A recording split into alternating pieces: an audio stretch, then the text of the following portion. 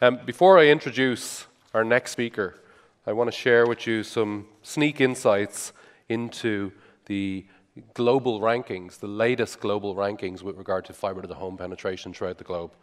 And we will have a session 2 after lunch, which will do a deeper dive on these figures, but I just want to share with you some of the highlights that we've uncovered for this year.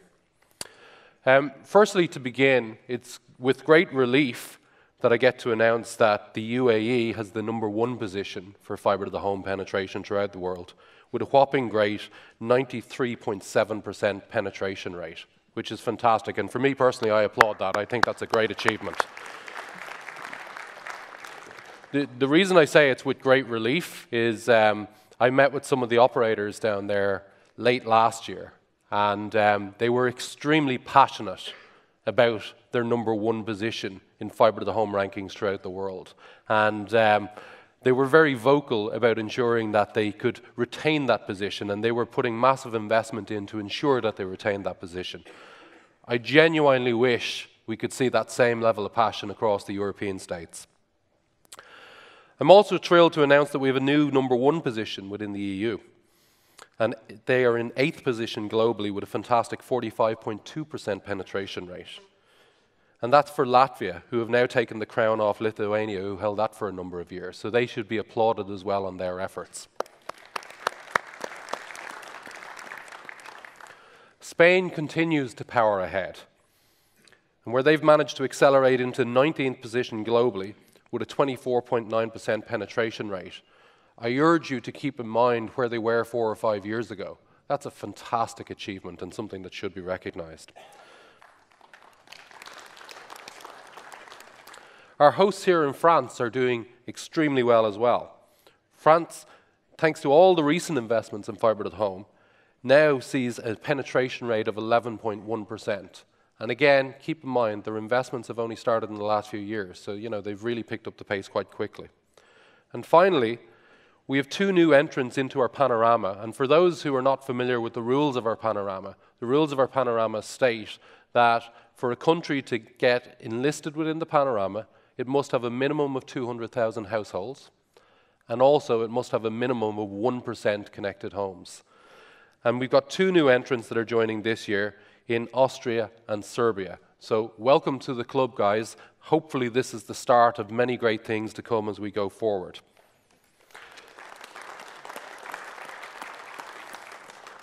As I mentioned, session 2 after the break will go into much more detail with regard to the latest fibre to the home figures. So if you want to bring yourself up to speed, that's the place to go. Ladies and gentlemen, it's a real honour to welcome our next keynote speaker. A fellow Irishman, our speaker is a barrister. He has been a lecturer in public law in Trinity College in Dublin, followed by a number of years as legal secretary in the Chambers of Advocate General at the European Court of Justice.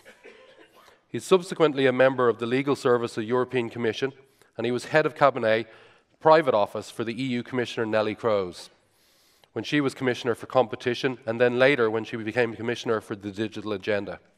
Please give a warm welcome to our second keynote speaker, Mr. Anthony Whelan, Director for Electronic Communications Networks and Services with the European Commission.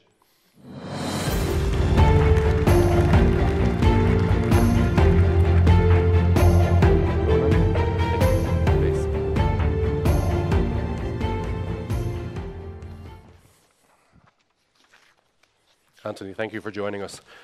So the format that we're going to work to within this session, we're going to have a Q&A session with Anthony, and he's going to share some of the very important insights that are emerging from within the Commission. I'm going to kick off proceedings, if that's okay, where I'd like to raise the question with regard to the new gigabit target set by the EU Commission. And why did the Commission feel that an update to the connectivity targets was timely, given that the original targets were still to be achieved for 2020?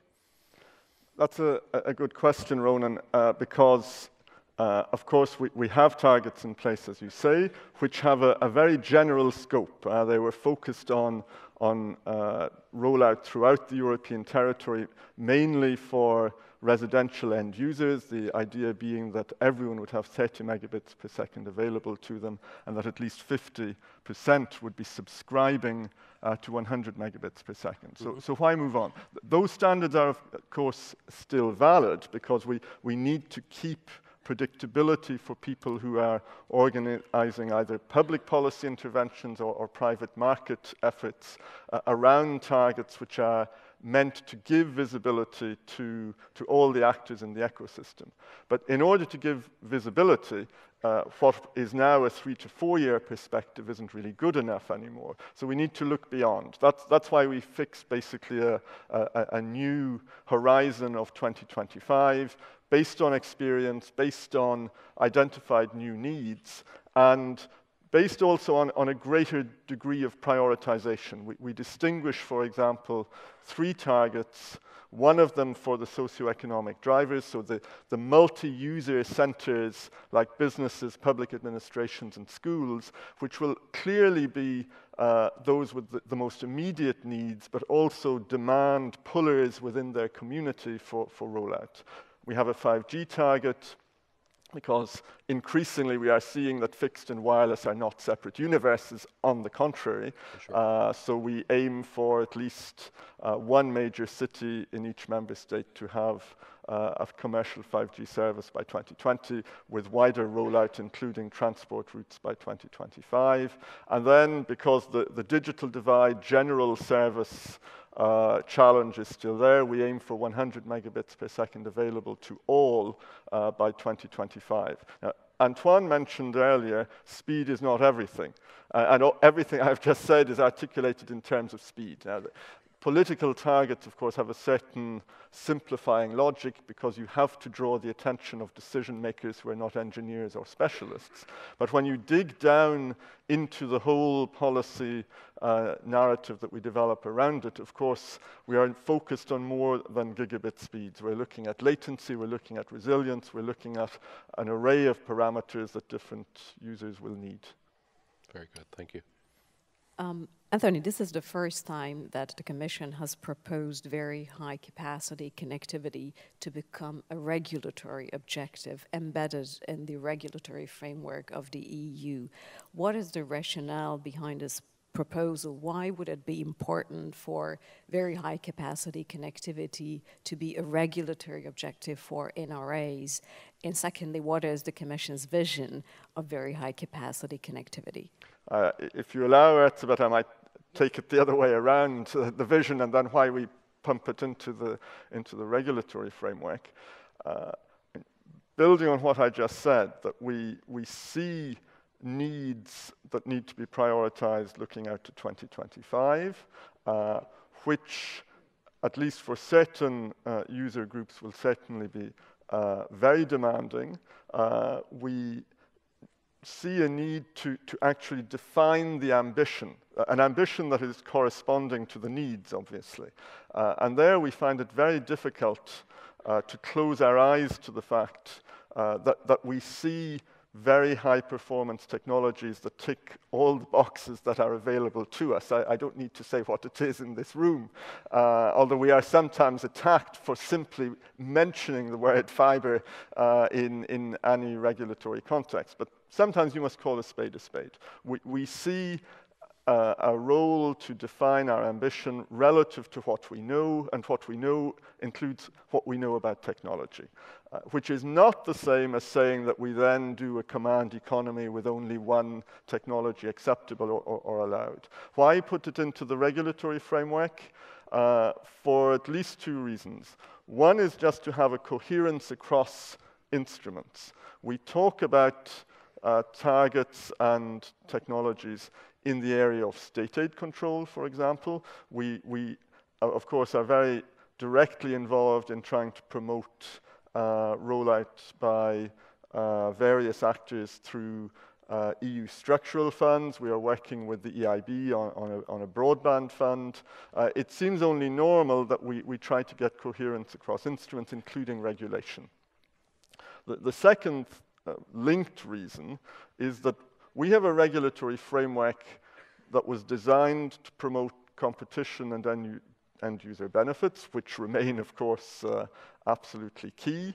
But we think it is useful to define outcomes that we would like to see emerging from competition, to define outcomes that we would regard as corresponding to end-user interest. And that, for us, is the rollout and take-up, rollout alone is not enough, of very high-capacity networks.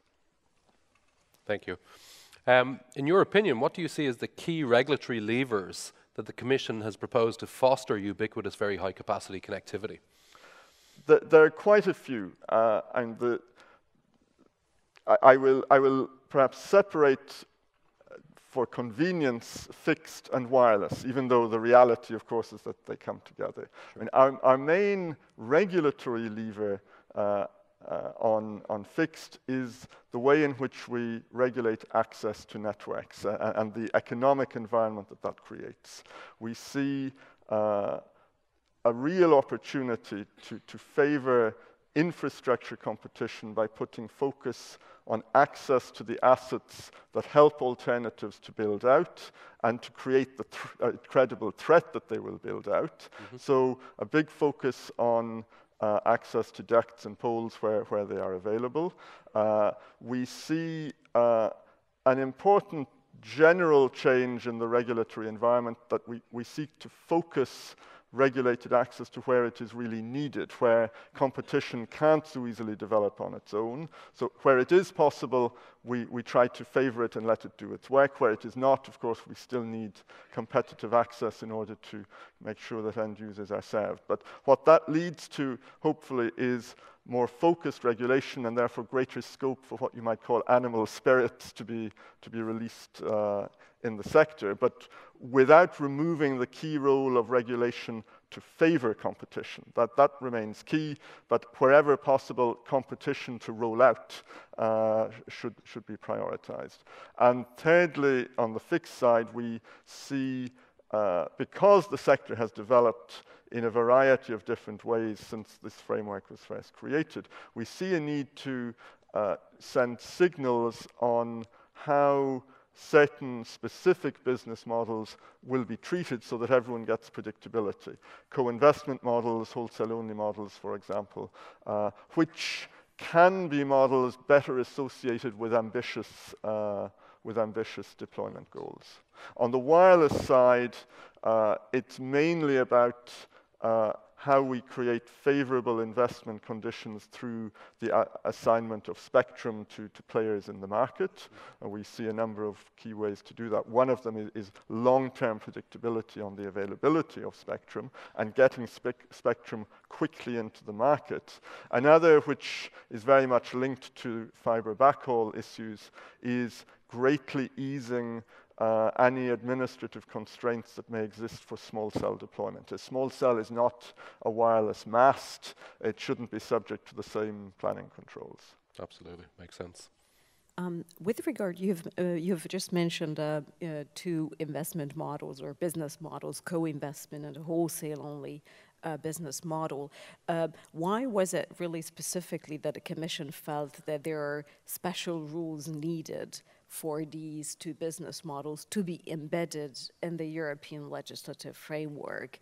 And what is it more specifically that you're proposing for these two models? Why are they so different from, let's say, the vertically integrated investment model? Yeah, well, maybe just to lead into that, I should say, as part of the general refocusing of access regulation, we also foresee, even for the more classical business models, for example, greater pricing flexibility, because we think that is an important opportunity for players to make long-term decisions on investments in networks. Then looking at those specific cases, there are not many, if any, wholesale-only players who are currently regarded as dominant.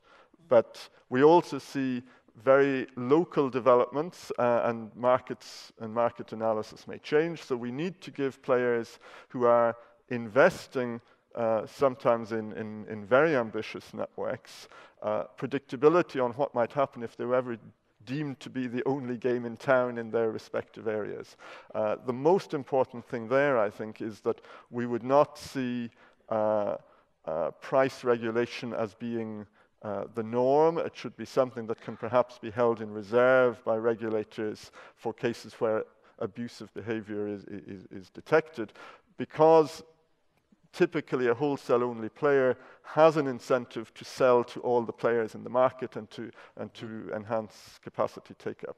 On the co-investment side, what we see as an opportunity is that if there are credible threats by alternative players to build, it makes it more attractive for dominant players to co-invest rather than to, as it were, to sit on their hands.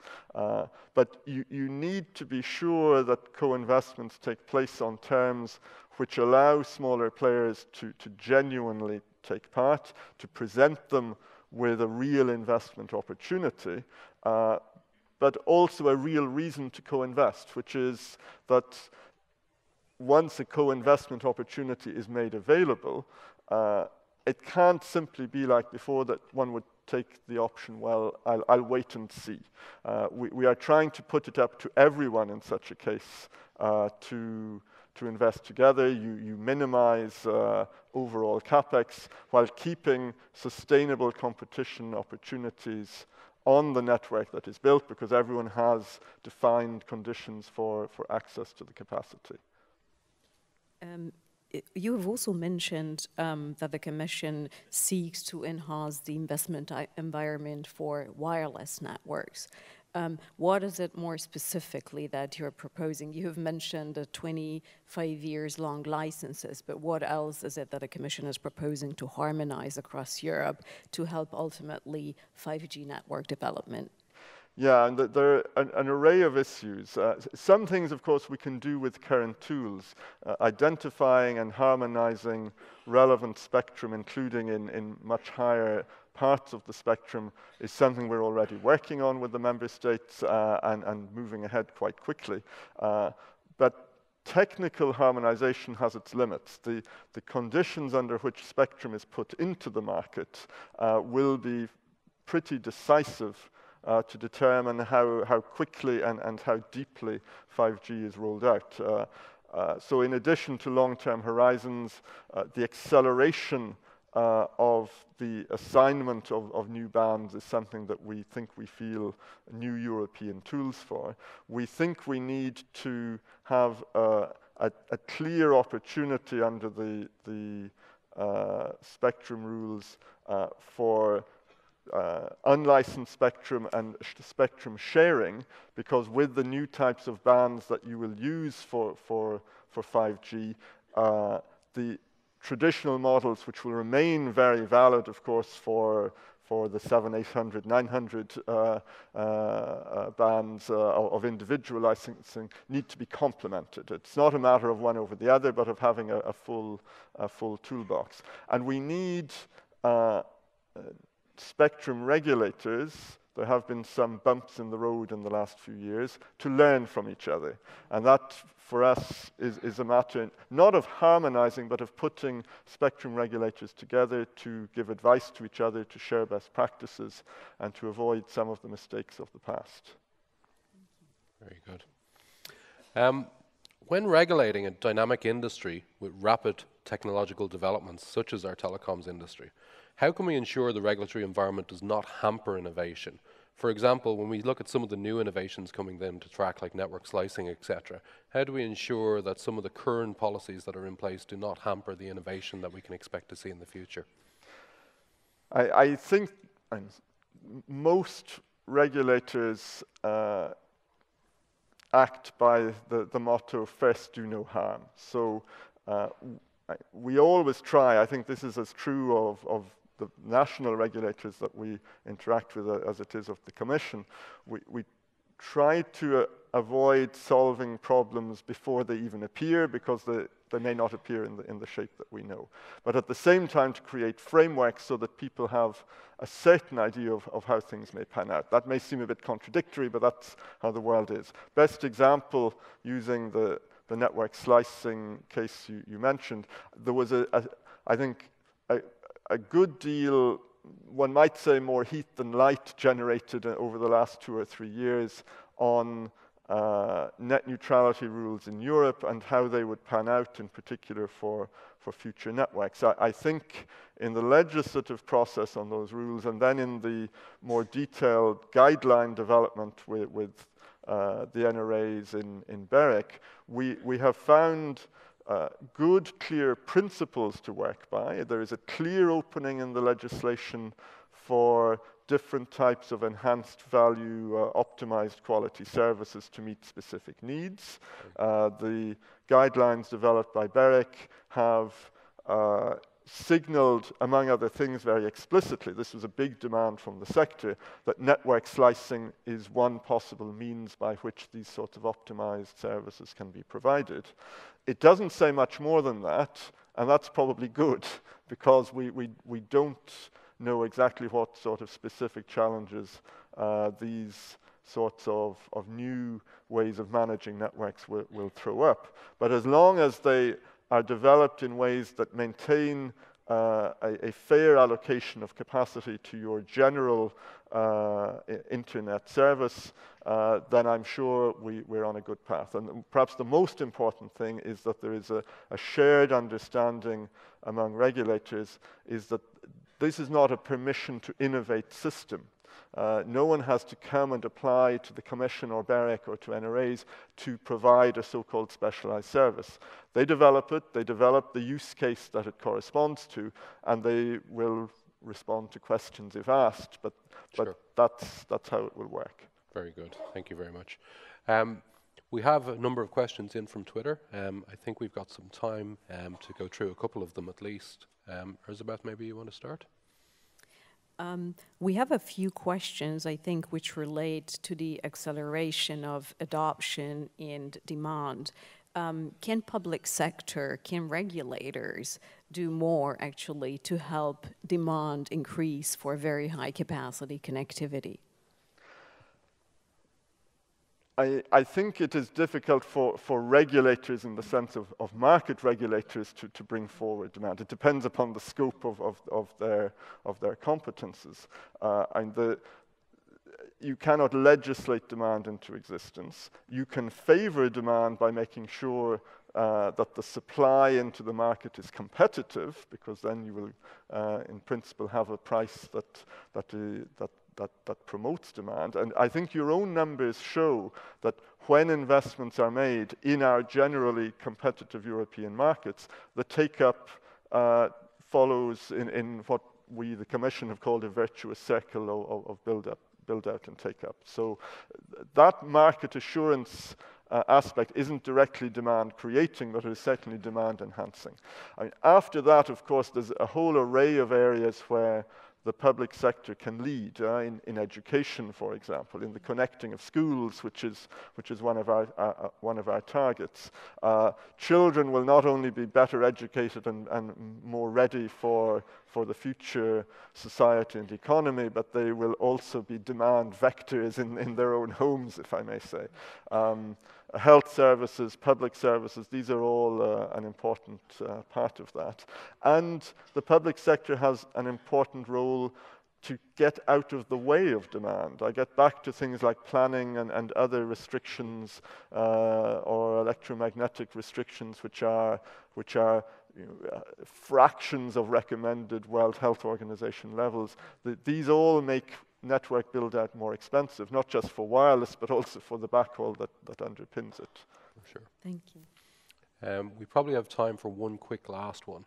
There was one that was on the screen just previously, it's rolled off now, but it's with regard to how can we accelerate. There are certain countries that, it saddens me to say, are laggards with regard to the adoption of broad fibre deployment. How can we really motivate them to engage in a more broader fashion for deploying fiber to the home to its citizens, or fiber to, you know, the antenna if it's part of a 5G system, for example?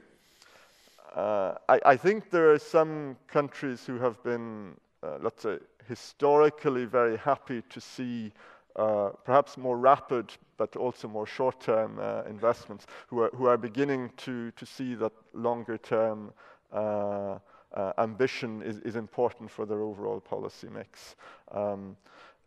In part, and this gets back to the question of targets, they are of course not everything or far from it, but in part what gets measured gets done. And Antoine earlier pointed out that on one of the measures that we have been using to date of general next generation access rollout, France was not doing so well. I think it was 50% for last year relative to 70% plus at the European level, which is taking a sort of 30 megabit per second benchmark. If the benchmark becomes 100 megabits per second for all by 2025, it may be that France suddenly looks very different, just to speak of where we are. In that case, I mean, speaking of Marseille, you know, the French connection takes on a whole new and more positive spin, because they have taken perhaps a more slow-burning but longer-term approach to the networks they feel they will need in future. So interstate competitive forces should help continue to drive things. It's part of it. Very good, very good.